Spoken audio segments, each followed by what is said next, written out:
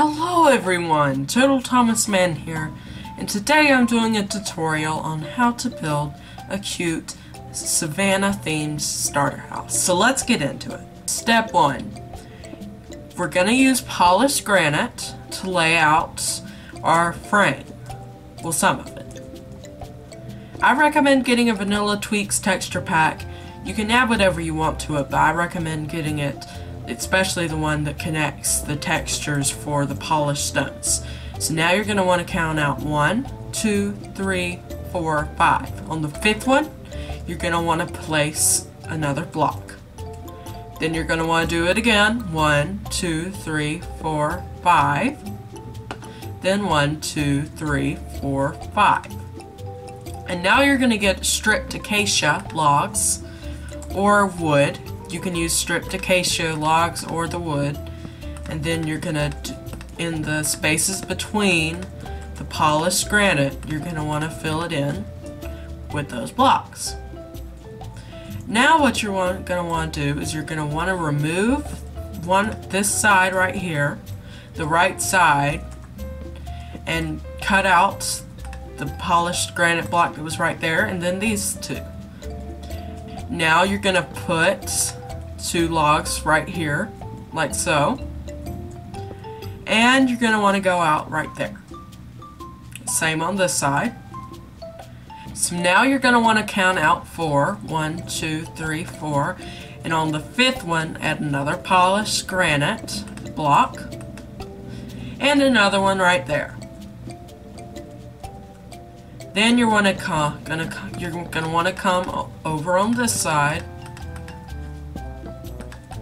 and add in some more logs, and you can take out these, or you could also do those. That's what I did when I built this in a survival world. But for now, we're just going to go with one entrance. Step 2, build up the walls. So you're going to want to build up the granite by 2, sorry, on the diagonal side, and then when you get to the square part, you're going to want to go up 1, 2, 3, 4, 5, and that makes it, I forgot, 7. You're going to want to go up 6 blocks where this will be 7, and after that it should look like this. Now you're going to want to fill in the walls with the stripped acacia logs and bring them up to the same height as the polished granite pillars. Now when you get to right here, where the diagonal part of the build connects to the more rectangular, you're going to want to put a pillar, or a little beam right there. Then you can build up. Don't go all the way down right here, because we'll need that open to get into this part of the house when we're done. Also, make sure you leave a spot for your doorway like that. And after you've built up the walls, it should look a little like this. Step 3, add the windows. Every good house needs windows. So, on the sides, in the middle between this block and this block, you're going to want to put 2 pieces of glass, and do 1 right here, 1 right here, and then another 2 right here. It makes it, this is a very open and bright house in the inside when it's finished, so you want to make sure that you do those windows, but they are optional. You don't have to have the windows. Then you're going to want to come over here and take glass panes and put them right there like so, and put them same on the other side. And then right here, we're just going to do 1 big window right here.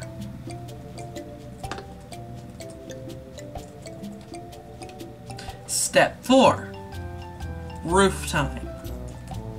So, A lot of people think that diagonal roofs are very tricky, but they really aren't. I used to be one of those people. So what you want to do is you want to start right here and just do this like so. Put a slab, a stone brick slab, right like so, like I'm doing right here. And once you've done that layer, you just do it on top like this. And then again, I recommend putting one right there, like so. You're gonna have to have placeholder blocks for now. And then you'll have to break them. That way you remember which parts are in the roof and which aren't. I had a hard time, I struggled with the placeholder blocks when I built this in my survival world. And that led for me having to redo a lot of the roof because I had messed up. So make sure you don't mistake your placeholder blocks for the actual roof. You'll thank me later. And now you do another layer. And you should know what to do by now, so maybe I'll leave it to you. Okay, last layer. And now you're just gonna wanna do what we did on the other layers. Go around, and you should have a thing in the center like this. And we'll go ahead and fill it in. And then if you want to, you can get a stone brick wall and put it on top like there. And you can stack another one up if you want. But I prefer just to leave it like this, or you could even add another slab in the middle. You can do whatever you want to do. And now it's time to do the rectangular section roof. So you're gonna want to go and add to your wall like this.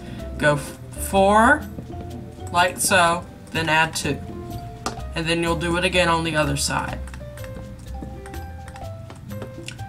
Now it's time to add your roof in, and we're going to use stone brick stairs like we did stone brick slabs on the other one. And now you're just going to want to fill in everything, but I like to do a frame first, that way I remember what I'm supposed to be filling in. And once you have your frame in, your first one anyway, I recommend doing another, as it's just easier for me, but you don't have to plan out your roof like I do. It's just what I do and I find it easier. But I do think roofs are the hardest part of building a house, so that's why I do these. Now, once you've got your frame in, make sure you add your overhangs.